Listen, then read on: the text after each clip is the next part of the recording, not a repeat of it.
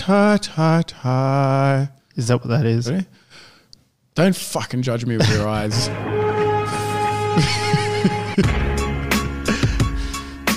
Goatee now.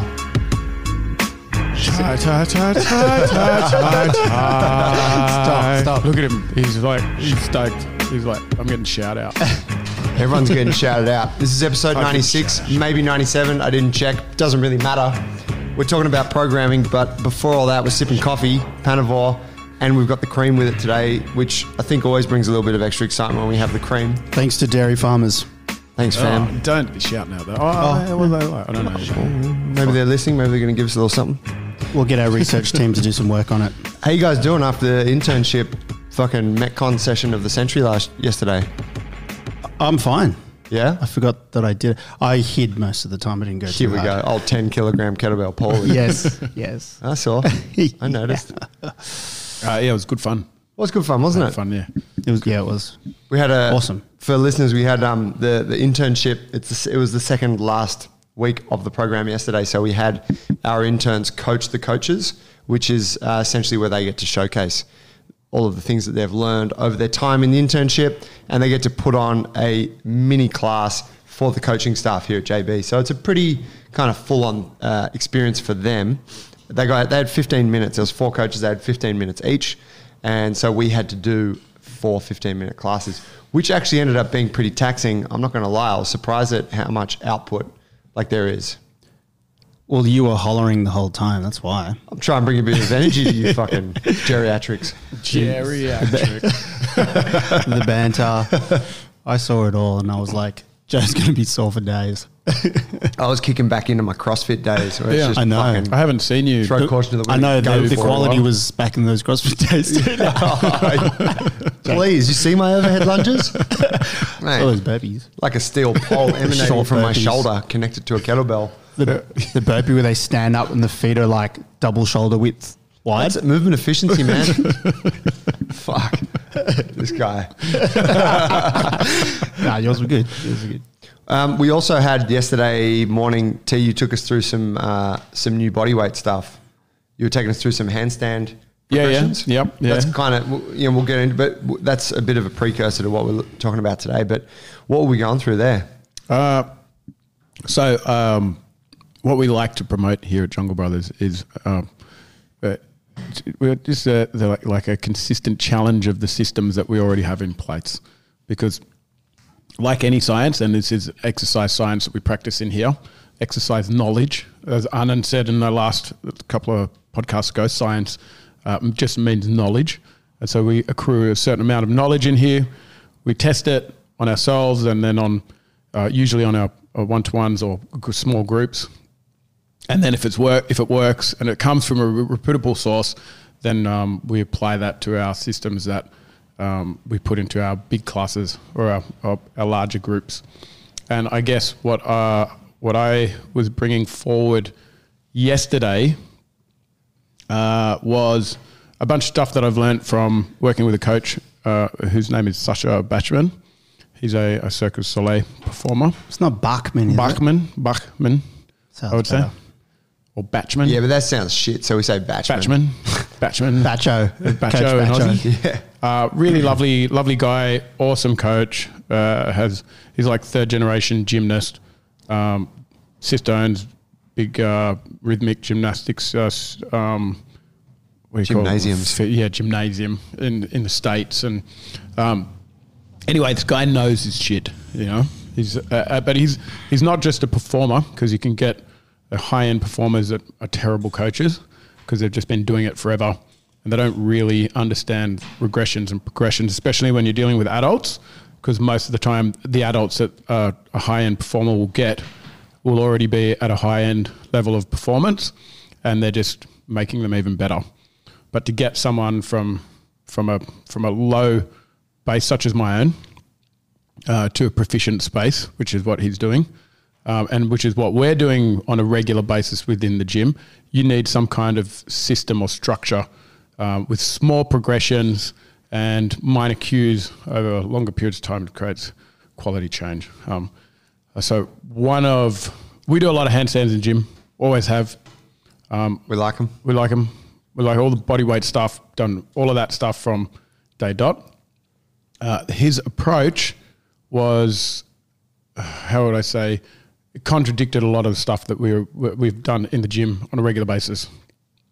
And yesterday I stood in front of all the coaches and told them what those contradictions were, why, and then opened up a space for debate. That was a long-winded answer. I wouldn't say Someone would have yawned listening to that. I wouldn't necessarily say contradicts. I would say like some of the stuff is counter, but it's also just alternative. Like it's just a different way of looking at it. Yep. And I think that's important because, or I see that as important because contradict would indicate that, as I would see it, that one would be wrong. Well, that's what a lot of the stuff that he was saying to me. And Germans are very black and white. Well, I mean, that's a very broad kind of comment, but this German is like... Apologies to our German listeners. This approach is wrong. This approach is right. Yeah. But again, I think it's in the details, and it's like say using this like that, like looking at the handstand thing, and specifically the concepts and the desired outcomes are not contradictory. No. But it's just that in reality, how a lot of the stuff plays out, a thing ends up happening that's not supposed to happen. Like it's coached in a way that certain shortfalls or certain aspects of the technique are not adhered to, which means that it then doesn't play out in good quality sustainable progress. Yeah, or the end result is not as good as it could be. That's right. Yeah, so you're kind of lowering your potential. Yeah. Yeah. But I do think that's an important distinction because I feel like on paper you say, yeah, that works, but it's part of our process is like once you're in the gym doing it and you're applying this stuff to people and you're applying it to your coaching staff and you're teaching them things and having them pass it on, you start to see little cracks develop and you're like, oh, that's a gap in our process with this particular thing. Yep. So I liked it. I really liked what you put forward yesterday. That was going to be my next question. How did you, was there anything in there? I mean, did you like it or? I liked it a lot. Yeah, I really did. And yeah, like Joe said, like I don't see it as much as a contradiction as an evolution or making something that was good better. So with more information is brought and we put that on top. And yeah, I loved it. I mean, you explained it really well, like starting with the anatomy and, we've already all pretty versed in the mechanics of a handstand. It was just supporting a lot of the ideas around the shoulder position.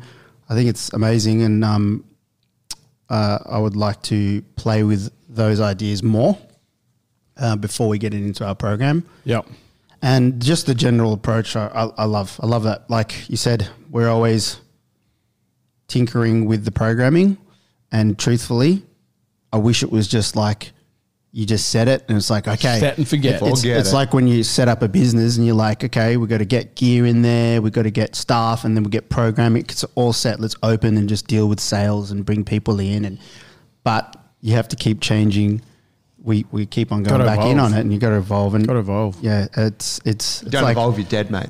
And it comes from a selfish place. Like the money that I invested into Sasha was purely for myself, not for anyone else. I mean, I knew that all the is that Jungle Brothers money or your money? Jungle Brothers money. I'll check the accounts. I mean, my money. Oh, no, I'll check the accounts. Approve this. No. I said I'll check. Jungle Brothers can't afford my training. It's fucking expensive, No way. bro. Well, that's how it always worked from the start. Like you go, the programming is influenced by the people who are writing the programs. Yeah, and by us. Yes, that's right. And the interesting thing on that is that it doesn't end there, because now we've got Joe coming in, rewriting our lift.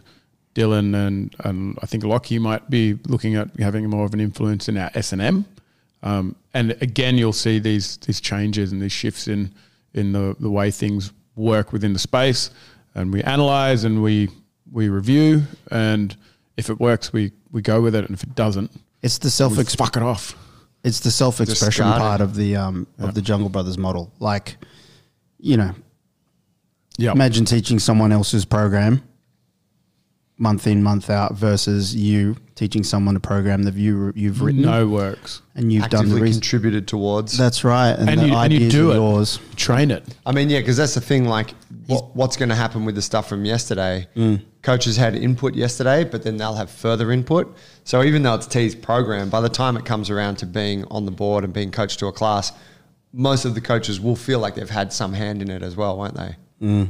Yeah, and I think that is very important because that's the difference between someone coaching you and someone running a group fitness class. You run a group fitness class, you're just going through the motions, you're yelling out a few cues and you're motivating people, but you don't necessarily do that class. It's not your style. It's not what you do for your own training.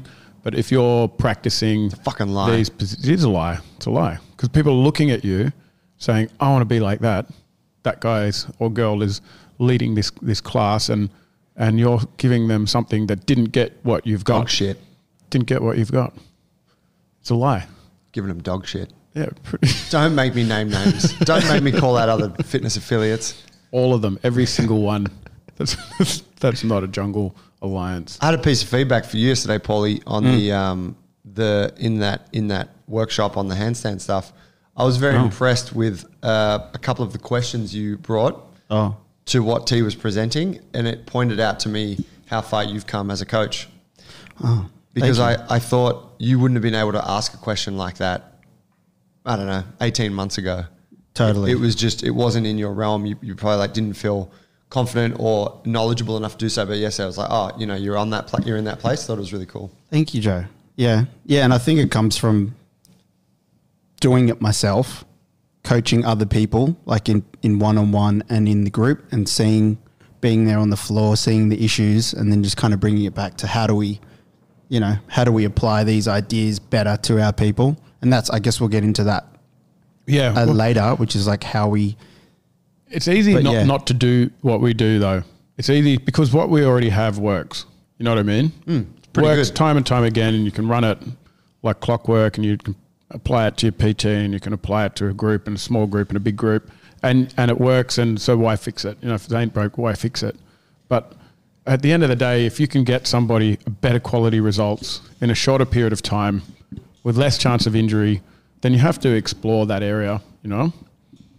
Even when it comes to your own practice, I believe. Well, yeah, I think for us it's important from that perspective of being truthful and being confident that we are putting our best foot forward all the time, and knowing that what we sell here in the gym is of a world-class standard. But it's also keeping us engaged and continuing to have a product that we are energized by and proud of and interested in, rather than just slanging the same fucking shit for the last 5 years. I mean, we used to talk about, we don't anymore, but we used to talk about how, I think it was maybe in our first few years, we're like, man, we've got like 3 years of lift programming and 3 years of S&M programming.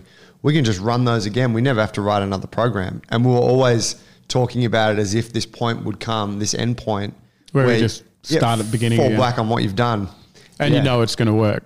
Yeah, it worked then. Yeah, but somehow it doesn't work like that, does it? Well, no, we just keep rewriting programs, and they keep evolving. Yeah, and I think we've acknowledged that in order for all of those things that I just mentioned to be the case, we have to keep evolving the program.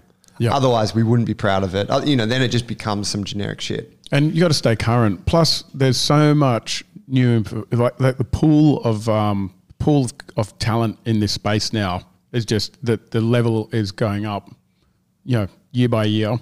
The quality of the coaches, the access to information, the disciplines that we're getting exposed to. You can't just ignore that and not assimilate it and use it to make our brand stronger. And the members too, like they're evolving as well. Yes. Like we need to stay engaged, but we've got people who've been training for 5 years, and they're just like us in the sense that they want new information on the same stuff as well as new stuff. Like they need to stay engaged in the same way that we do. So like I think that they're going to love, they always love when we bring a new thing, and there's a buzz around, whether it's like a particular movement or some information. Yep. and you get those little workshops going on in groups of 2 or 3 in body weight and stuff like that, and people are really trying to break it down. And energizes everyone. Yeah, new challenges, new ideas. Mm-hmm. It made me realize that I think I need to step back into my handstand practice and take back the crown. Well, update yourself. You started just on the rings. Get back to top position. You know, I wrote like my goal on the rings. Climb, bro. Not when you're just underneath the top. It's not that far. I put my goal down on the board, and literally like the next hour, everyone was doing what I was doing. What was that? Rubbed it off again. Just muscle up, shoulder stands and stuff. And then I saw Joey step back in. I was like, oh, all right. Yeah. He's taking the crown again. Yeah. Fucking put you. Mate, you need a point of difference, mate. Well, don't worry, I've got some moves. I got these fucking interns talking this bullshit. Paul's so amazing. I put a handstand photo of like me from a few years ago, like on our Instagram, and Chiron's like, a handstand photo of Joey from the ancient archive. Oh, shout out. What a ripper. Fuck you, bro. But you're right. I can't hate you for that. Yes. That's actually... That is gold. If he was your son, you'd be proud of that comment. Yeah. My man. My man. Jim. Okay.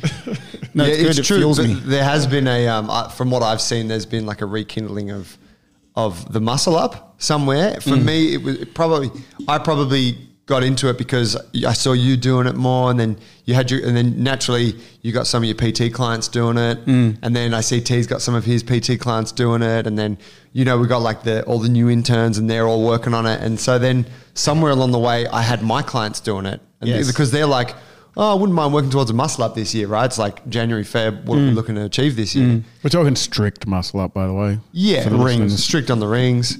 Yeah.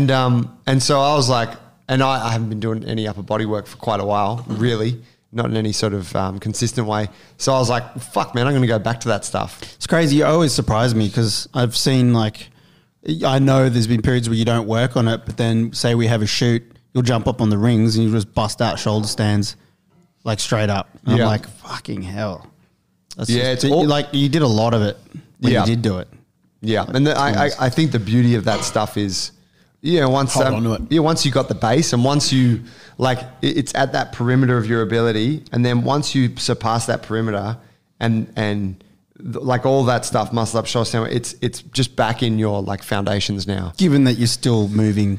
You're still staying strong and whatever. So it's funny. I can kind of do everything I could do, but I can only do it once. Where I used to be able to do it like 5 reps, 5 sets. Yes. And I didn't get sore. Whereas now I'm fucking cooked. Yeah.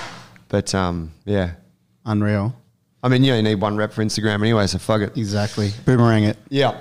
You don't even really need a rep. Just need a photo of a finished rep. It's a good point. I didn't realize, That's okay. That's what T does, apparently. With some Photoshop. Rubbing out the hands holding your legs up. Easy. So then what's the, using the handstand stuff from yesterday, the handstand as a movement is a portion of what we work on in our bodyweight program. And for folks who don't know, we have a simple mastery system that we follow in the bodyweight program, which is 4 key movement patterns. And then there's a list of progressions within each mastery, and you progress from the beginning to the end of the mastery at whatever rate you're able to. Yeah, and that's called our Roots program. And we've just added, we're adding, it's written out, the branches or the limbs, I think we're calling it. So the roots of the tree and then the branches and shit is once you've surpassed the roots area, you can then progress to the limbs, right? That's right. So yeah, you think about it like you've got trunk, for instance, which is one of the 4 foundational growth mastery system. Trunk of the body, not trunk of the tree, just to be clear. Trunk of the body. As in torso. Or when you get to the bottom, or like once you get through the fundamentals, then you can start picking. It moves from like a fundamental to you can start specializing. So it's like, okay, I'm going to chase down my front lever or my back lever or my dragon flag or side lever or something like that. Which are really more higher intensity, complex, skillful expressions of that same foundation, aren't they? Yeah, and it's kind of like the the fundamental that you need to get one of those. You got to get through the fundamentals before you start chasing down these more complex patterns. Because if you don't, you break. It's called CrossFit. Or calisthenics. Take your pick. Pretty much. But really, right? Like, if you rush ahead and try and do the really high strength, cool looking thing without addressing this trunk or foundation. Yeah. Well, that's the other path, isn't it? You just look at a move and you just keep trying it until you get it. Yeah. Which some humans can do because they've picked right mum and dad and they've got a really strong training history and they grew up in a circus. But for the rest of us, that is a path wrought with danger. Yeah. Yeah. And usually failure. And even if you do get the movement, it's at a price, you know? Yeah. And it usually looks like shit. Usually, yes. Usually looks like shit. Can I ask a question for it's your podcast, do whatever you want. For the listeners, why handstands? So we have in the masteries, we have push, pull, trunk. And the fourth one is, do we call it press or do we call it handstand? Handstand. It's handstand. And it seems like, these are all, regular patterns and that I can understand these parts. But then you got handstand, which seems skill-based. Why handstand? I know the answer. Just overhead. It's overhead, weight load bearing overhead, you know? And because you can do it upside down, it looks cool. It's great. But I think when you're looking at any of these positions, it's not the position that... the aesthetics of a good quality position, you look at it and you think, oh, wow, that looks amazing. And it's really nice to be able to accomplish that. But what we're actually trying to achieve is the vessel that can express that particular position, and the changes that have taken place in your body to get it is what we're actually after. So that's just it's an outcome, of neurological, tendon, ligament, muscular, composition, consistency and skill set, and all of that stuff combined equals the freestanding handstand, or a muscle up, or beyond, handstand push up, one arm handstand, whatever it is. Yeah, it's not to say that the handstand as a movement is the goal, as functional or as important as like correct pulling mechanics, or but I think there's an acknowledgement for us when you're working on body weight strength and you're kind of eyeing off these really challenging strength movements. There's an acknowledgement that the movements themselves aren't important. Like that, you don't have to be able to do a front lever. You don't have to be able to do a muscle up, but you're training for something. So it's fucking cool to work towards something that is, currently not within your realm, but potentially one day could be. Yeah, exactly. It's a milestone of change that's taken place in the body, like positive change. And I think that's really important.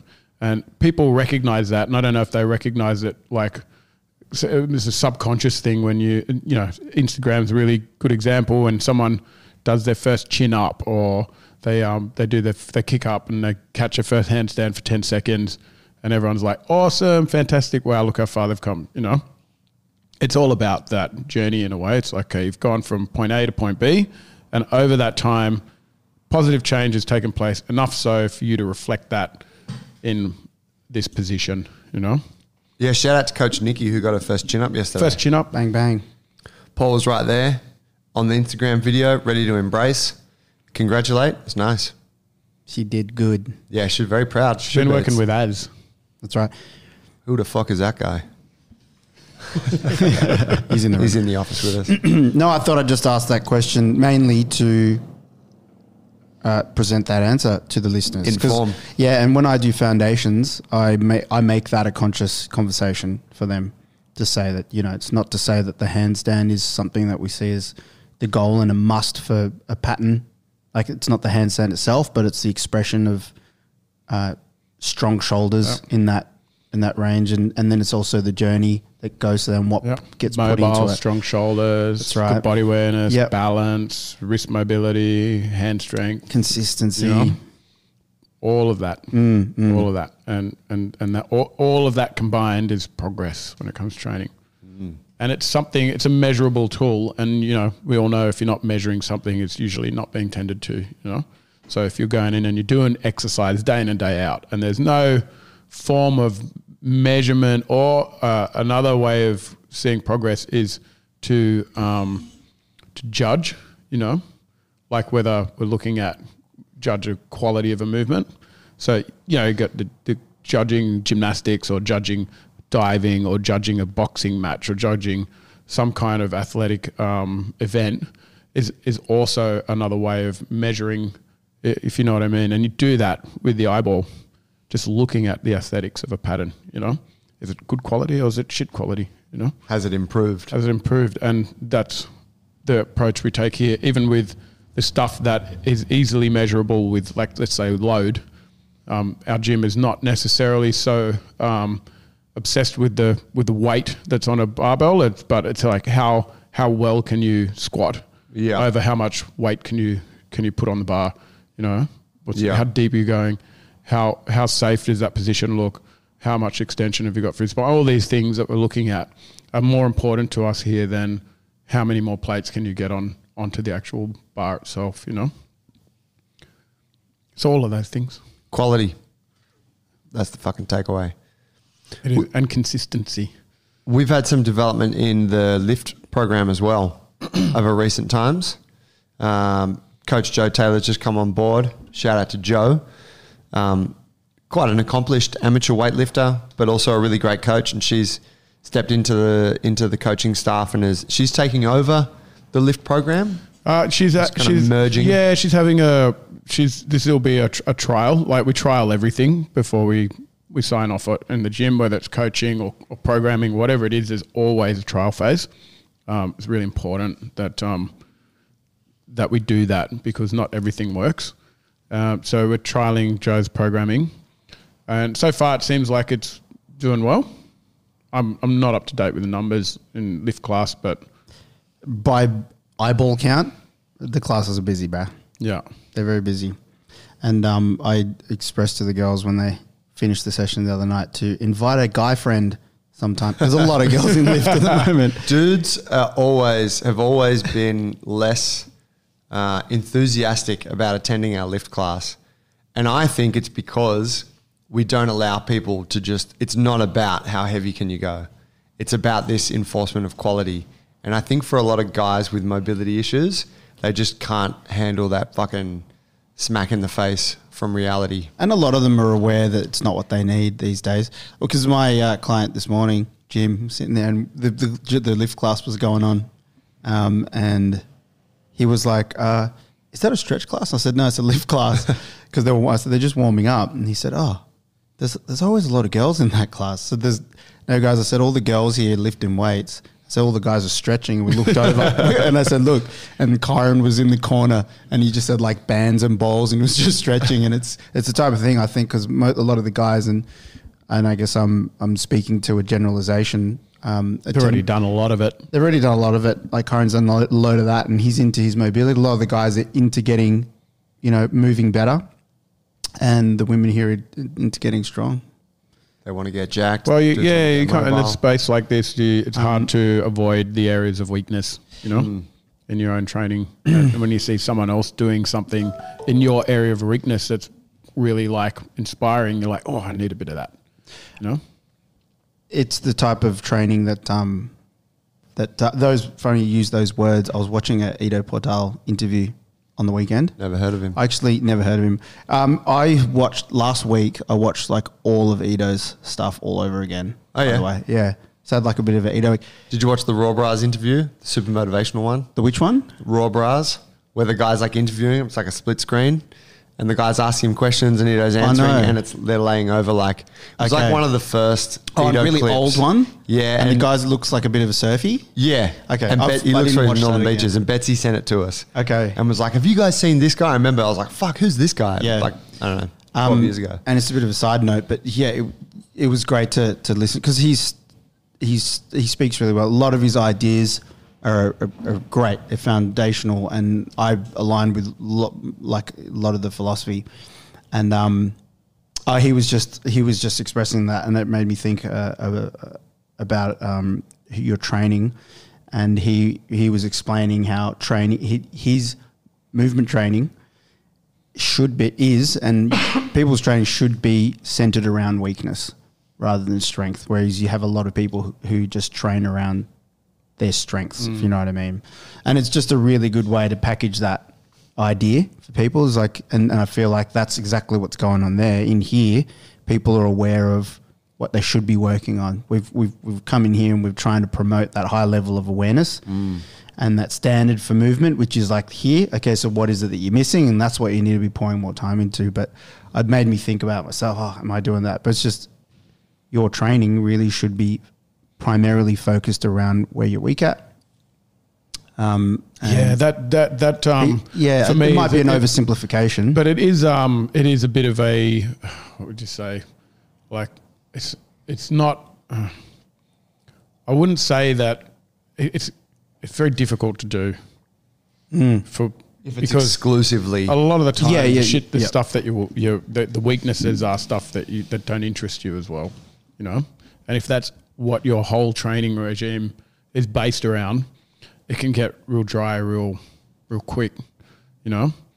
So, I think you got to have the stuff in there that makes you tick. You know what I mean? Of course. You got to get on the mats, or you got to kick and punch someone, or you got to get out there and hit the fucking trails, whatever it is that you love doing, because then you got context to working on the weaknesses. You know? I think it's fine with the movement culture. It's like, okay, I got to just delve deep into this one area day in and day out for hours just to accelerate the process in there. And you get amazing results, but you have to be a certain kind of human to do it. That's true. I had this conversation with JT yesterday.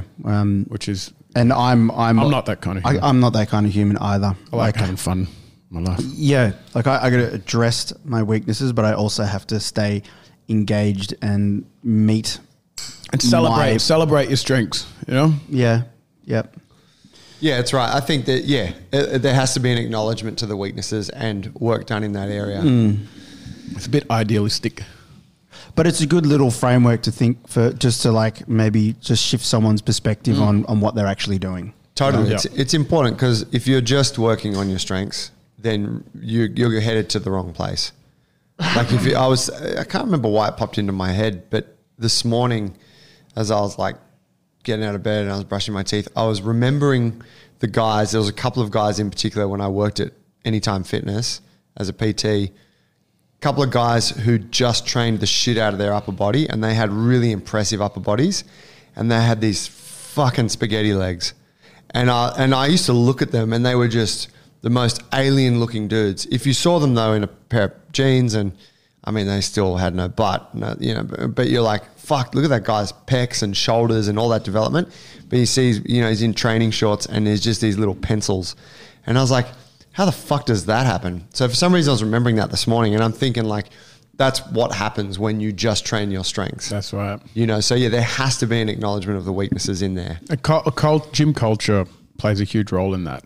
And it's very difficult to go in a space that has a really strong culture in one particular discipline and then try to acknowledge your weaknesses.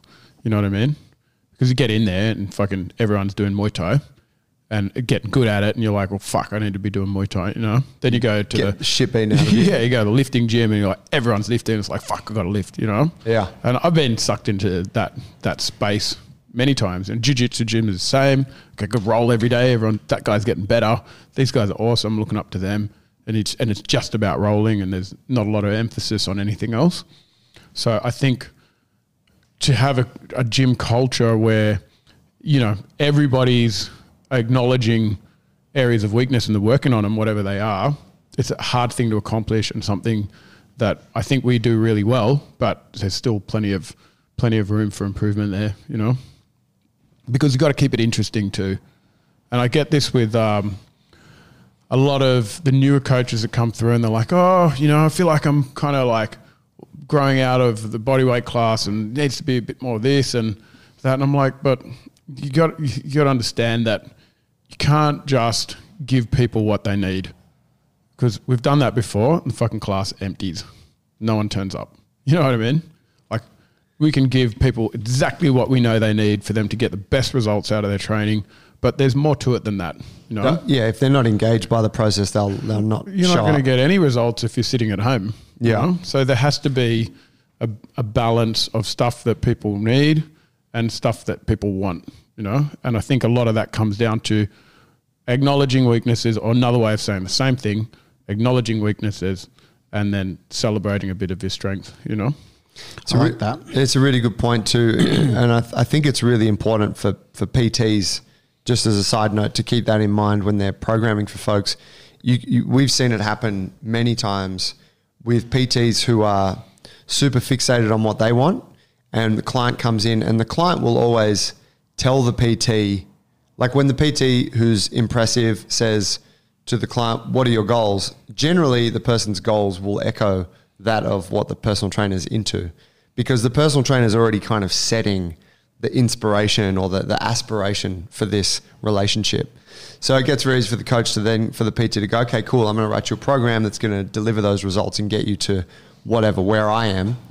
But sometimes if they haven't dug deeper to find out actually what that person really wants, the person ends up doing it for a little bit, but they're like, well, fuck this, I you know, yeah, I want what, you know, I want that thing that they're telling me is good, but I also want to fucking look a bit better naked, and I want to fucking put on a bit of muscle or whatever. I look better. Feel a bit of DOMs in my pecs. Yeah, you know, like that shit's important. Fucking A. So it's got to be a balance. It can't just be what you know they need. Almost like you can't trust the first response that comes back in that conversation about what someone's goals are. And this is a balancing act, you know. So you're focusing on progressing programming into more efficient, and experimenting with new positions and new coaches' techniques.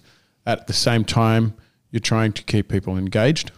And then on top of that, you've got all this new information that's coming in, and you've got to find a way of being able to continue to deliver a consistent product that people know and understand, and that when they come into the space, you're not going to be changing something completely where they're at the point of like, fuck, this is not Jungle Brothers. Like, this is something else. What the hell are we doing today? You know, this is more like CrossFit. The fuck is this? So tell me about the lift program. Tell me about some of the evolution that's taken place there. I mean, we've had different phases in it where we've been interested in a lot of Olympic lifting, and then a lot of powerlifting, and then kind of hybrid model, bit of both. Well, we went into a big powerlifting phase over COVID, and that was partially because of access to gear. It just, the programming had to change a bit. And coming off the back of that, we went into, we had some more powerlifting, and recently we've come into Olympic lifting, basically. And it's been a while, maybe a good year since we've had, some solid Olympic lifting phases with the entry of Joe Taylor that is here now. And there's been a good response. She's currently got this 6-week program, and it's building people from the foundations. A lot of technical work in it, as you'd imagine. And then some strength stuff at the end, which has some technique requirement as well. So she's building the lift from the top down type thing. And she's working the clean in a session and the snatch in another session. And what would you say, like talking in the context of what we're just talking about with what people need and what they want, what are the challenges in a program like that you face? So the Olympic lifting in a gym like ours has always been challenging because of the technical hurdles that you got to get through. I think Joe put it really well when she was introducing the program to the coaches, that she said, Olympic lifting is all about something like strength, speed, power, timing, and patience. And that's patience in the lift itself, but it's also in the development process. That journey. Yeah. So again, with that sort of thing, I strongly believe building the context around it for people is really important. And, we always try to give context to a movement when we're coaching it here, but you don't always, people know that push-ups, it's working in that kind of area in your body.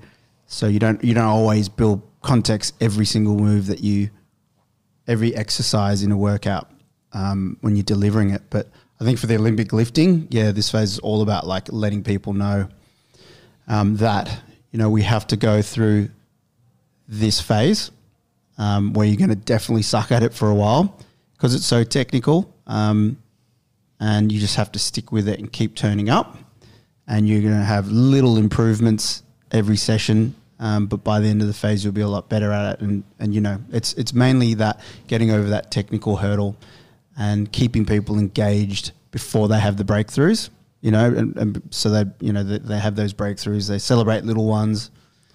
Because the breakthroughs, that motivates people to stick with it, doesn't it? Yes, that's what I mean.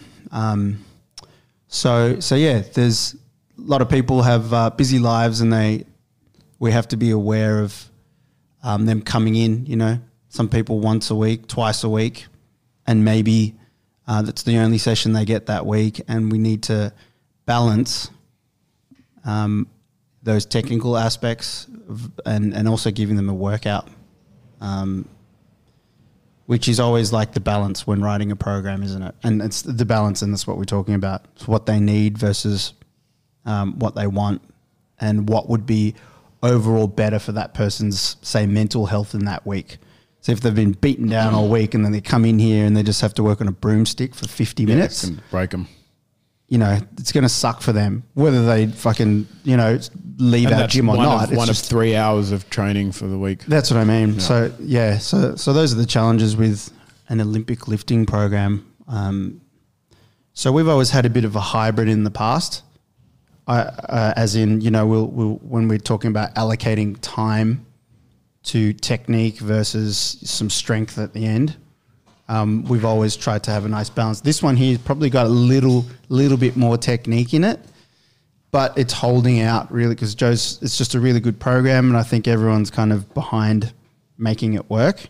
Yeah. And the numbers are holding, and there's definitely improvements at least in the PM classes for sure. Yeah. Yeah, I think it comes down to every time we get a new coach that's a specialist in their area, we try to adopt any of the new information that comes with them, like handing over 6 to 8 weeks of programming to Joe there's a lot of trust involved in that. I don't think a lot of people recognize that. Probably, I'm not sure if Joe does or not, but this is our brand. It's the product that we deliver as a business.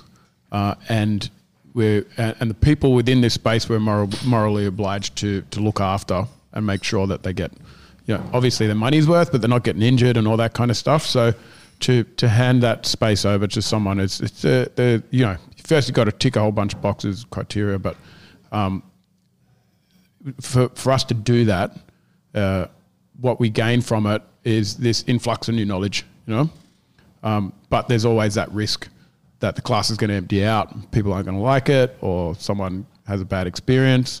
So it's a gamble at the same time. Like the way we evolve our business there's a lot more risk involved, but I think the returns and the rewards are so much greater that as long as we're being smart about the investment and the time, the person that we're putting in to the front line, that risk is it's worthy, Yeah, I'd agree. I think there's times when we've taken the chance, not even necessarily with the new coach, but trying something left of field in our program, and it didn't come off well. And it's sometimes something like that could result in you losing a member or two. They're like, had a shit experience, whatever. So you look back and you think, okay, I could have done that better. But I do think that I agree in that, like, ultimately that risk is kind of worth taking because it does allow you to keep pushing forward into new ground and coming up with something that is different. Yeah. Whereas if you play it safe all the time, it's the same and it's boring and it doesn't really get any better. And you need to be challenged. We need to be challenged. We need this new wave of information that comes through, and new coaches to feel comfortable to turn around and say, hey, what you're doing is out of date. You know what I mean? Or it could be better, or it's not quite right, or I've learned a different method. Or you're missing something. And if we don't have those open communication, if there's too much hierarchy where a coach that's working with us or under our banner doesn't feel comfortable delivering that kind of feedback, then the only person that's going to, the only people hurt are us, at the end of the day.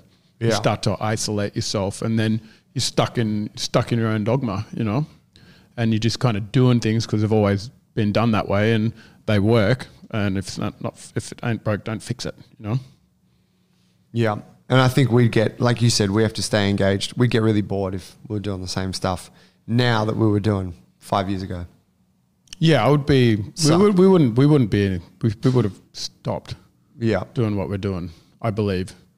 I think we're just not the kind of people to be sitting stationary for long periods of time, doing the same thing in and out. I mean, even if it is working, we're always looking for change. I think I remember you saying to me once that your default state is dissatisfied. I don't know if that was a word. Yeah. I think we all share a bit of that.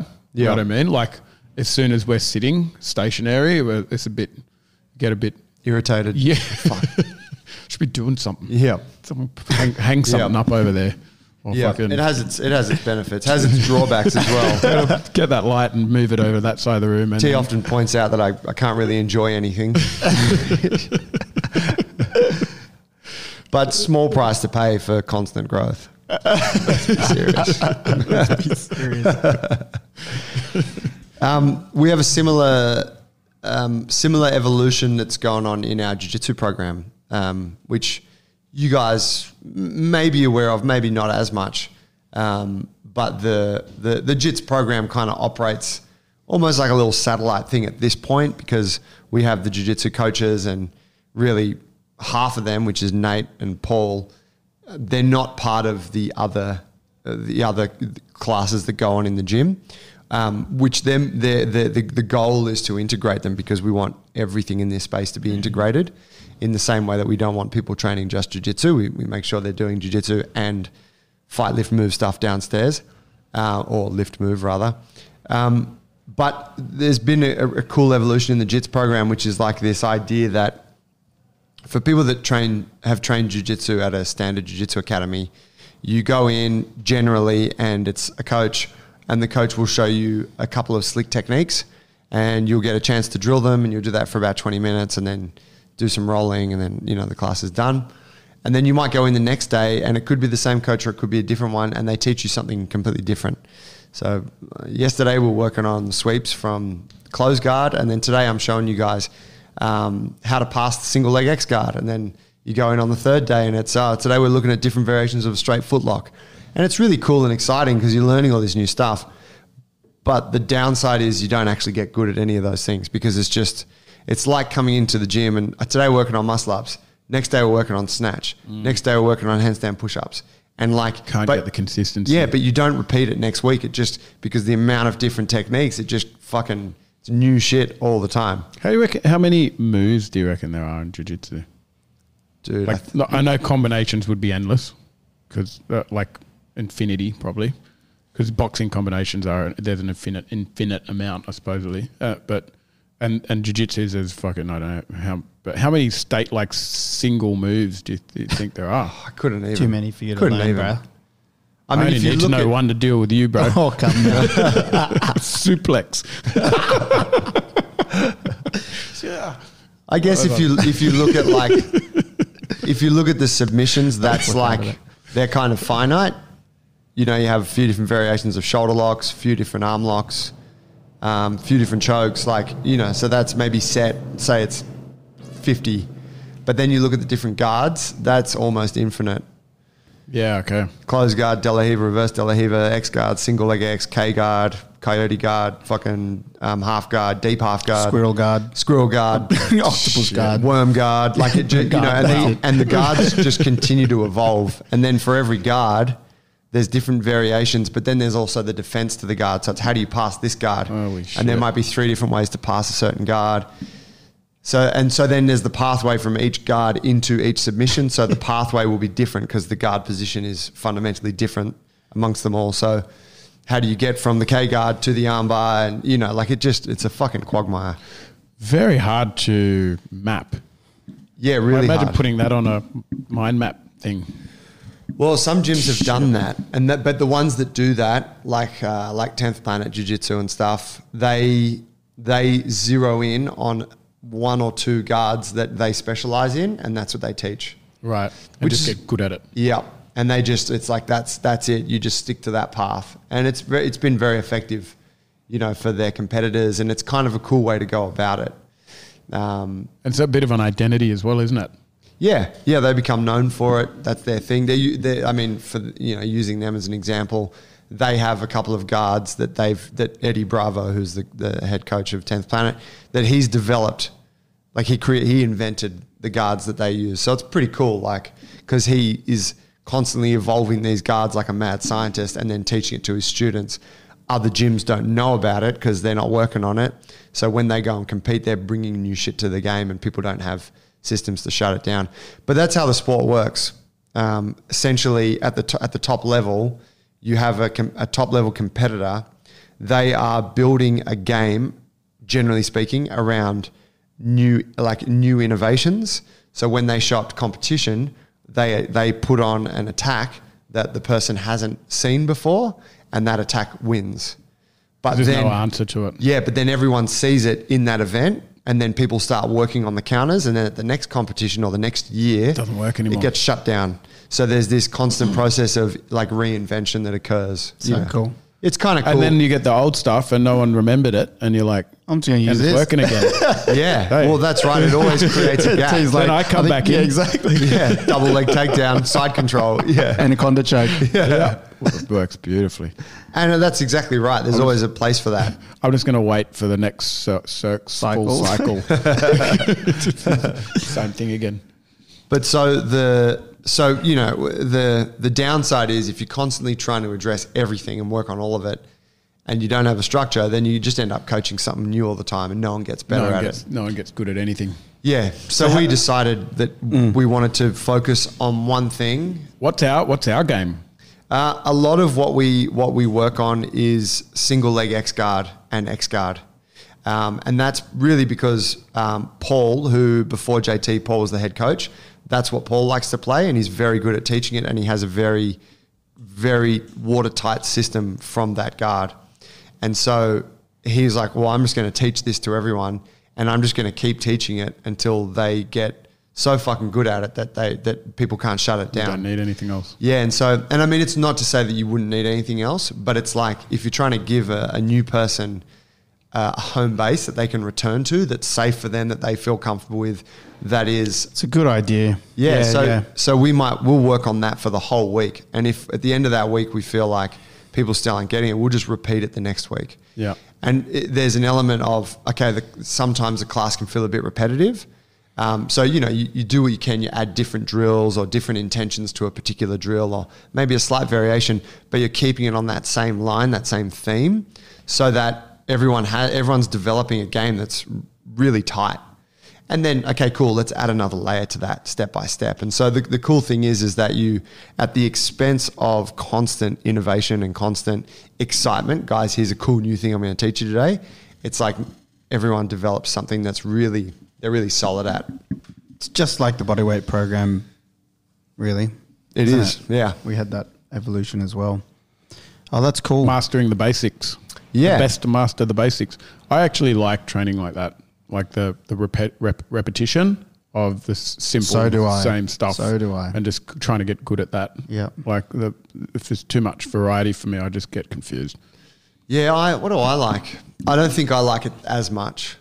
If I think about jiu-jitsu, I've always liked learning new shit all the time. Yeah. But I'm also like much more advanced. Well, yeah, but I'm also like super aware that my jiu-jitsu is not that good as a result of having learned in that manner. So it's at the expense of my actual development. But it's just fun to show up and here's 3 cool footlocks that you've never seen. Oh, Matt, teach it to me. Yes, but then I forget it the next day. Yeah. Well, that's there's two different, if your aim is to just enjoy the class and get, have fun and enjoy that space and time, then that would be optimal, Yeah. If you're if your goals are, okay, I want to Win a compete in the competition. next Abu Dhabis, then it's going to be a bit different, isn't it? I guess. Yeah. You know?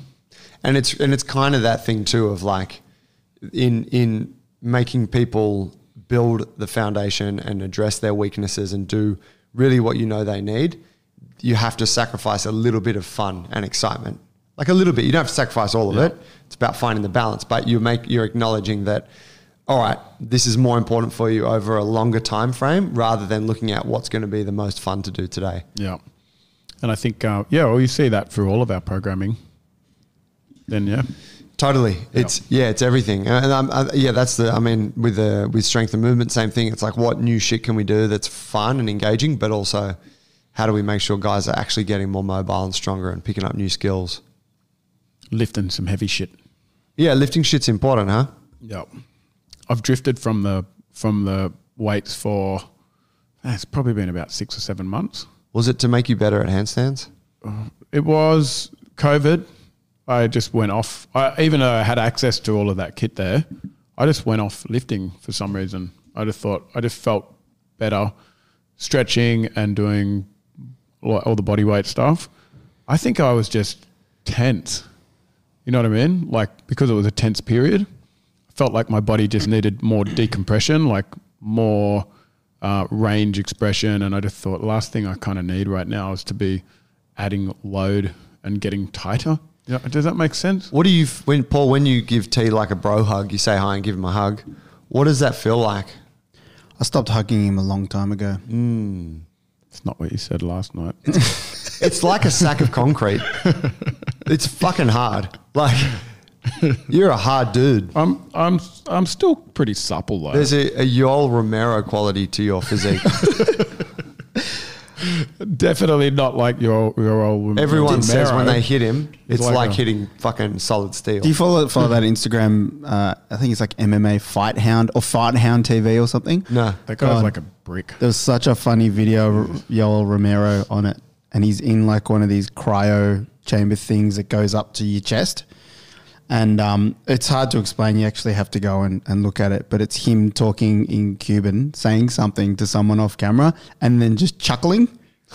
But it's just like his chuckle is like a full trap body chuckle. He's like, he's just such a character. But you can see when, like, it's just. I reckon he's the scariest guy. In He's UFC. scary. You know, He's the kind of fighting. guy you'd He's see got a on fight. like in a, Yeah, he's fighting in Bellator, isn't he? Yeah. Oh, has he moved? He's fighting fucking Anthony Rumble Johnson. Oh, I don't know if it's like legit or not. I saw the poster. wow. Yeah, I saw that too. holy shit! That's Sorry, gonna side be, note. That's scary. Yeah, that's two Rumble's like my favorite. gorillas coming You love together. Rumble, don't you? He's the best. Untapped he's talent. I think he's gonna walk through him. Ooh, I don't Yeah. know. He lost those last two to super DC in that sort of fashion. Yeah, he just wasn't there. He beat himself, hey? Yeah, he wasn't there. He just, I think he looked like he was just finishing his contract. Yeah. Yeah, he was. He wasn't there. Yeah, and coming up against a hyper competitor like Oh, DC, gosh, imagine. it'd just be a mental breakdown. Like, And then he had that. Well, did he fight Jones? Jones beat him up, I think. Like he beats everyone up. yeah, And then he okay. had DC Can't remember. after that. Yeah, DC Yeah. twice. I just know Yeah, that was just tough. I think, yeah. Imagine that, having to fight those two guys, like the two best of all time.